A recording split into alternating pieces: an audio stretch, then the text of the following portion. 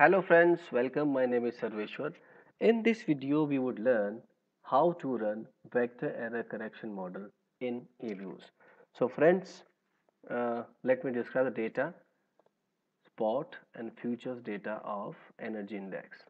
So this is the data, log price data for spot and futures prices of energy index maintained by MCX Exchange of India. Okay friends, this is a daily price data. You could take high frequency or any other data for any related series. It could be spot futures, it could be spot options, or any other like GDP, export, these all things you can include here. So when you want to run a VECM model, we need to start with a co-integration test with appropriate lag length. In Eviews, we have some option just to identify the correct optimum number of lags by running a VAR model. So we select these two variables, spot and futures prices, log prices actually, and then select, right click, open as VAR. Okay friends, then we select unrestricted VAR here. These are two price series at level and some arbitrary number, you just let it be as it is and then click OK. Don't change anything friends. Okay, so now we are having some output. We don't need to just go for that. Just go to view button and go to lag structure and select lag length criteria. Okay friends, view lag structure, lag length criteria, and put 20, 30, whatever you want, up to which lag you want to measure it. And here we are having some criteria for selecting appropriate number of lags. Okay friends, so as per AIC it's coming to be 19 and for SIC it's coming to be 6. So I'm taking here anything you can consider here and just need to mention that in paper. I am, because the lag from SI is the lag from AIC is 19, that is very high because the market is not that inefficient in India. So what I'm doing here, simply you can do that as well, but I'm doing here, I'm taking SIC and lag length is 6 for VAR model.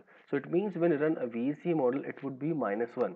So it's 6. So for VECM model or Johansson co-integration model, it would be 5. 6 minus 1, 5.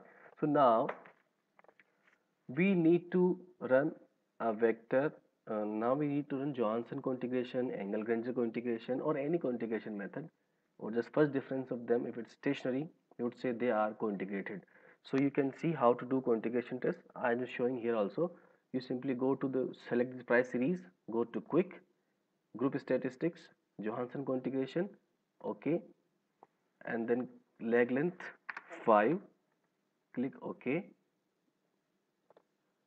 The interpretation here is the p-value is less than 0.05, so we say there is co-integration. If you want to see deep, like how to run Johansson co-integration and how to interpret it, just go to my earlier video. Okay friends, here I want to save time in this video. So now we know we have two price series, spot and futures, and they are co-integrated. In that case, we need to run VECM model. We cannot run VAR model. Okay friends, so we go to selecting this and then open and then go to VAR modeling and click on VECM model.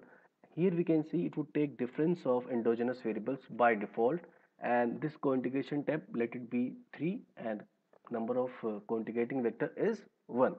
Because we are having two series, it cannot have more than one vector of co-integration. Now put appropriate number of lags, it's 5. 6 minus 1, 5, and click OK. Okay friends, the sample size, let it be as it is, don't change anything. Okay friends, so now this is our output from VECM result. Here we can see the co-integration vector is 1 minus 1.05. If you want to do some kind of test, you could also do that by putting some restriction on them, but the purpose of this video is only to how to run VECM model.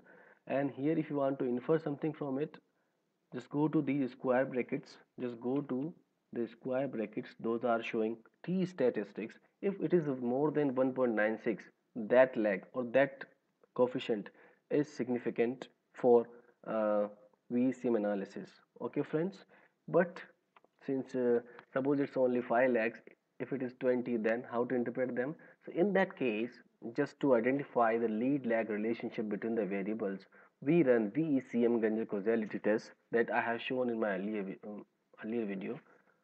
Okay friends, this is the way we run VECM model in Eviews. If you want another video or other videos, please let me know. I will try to upload them.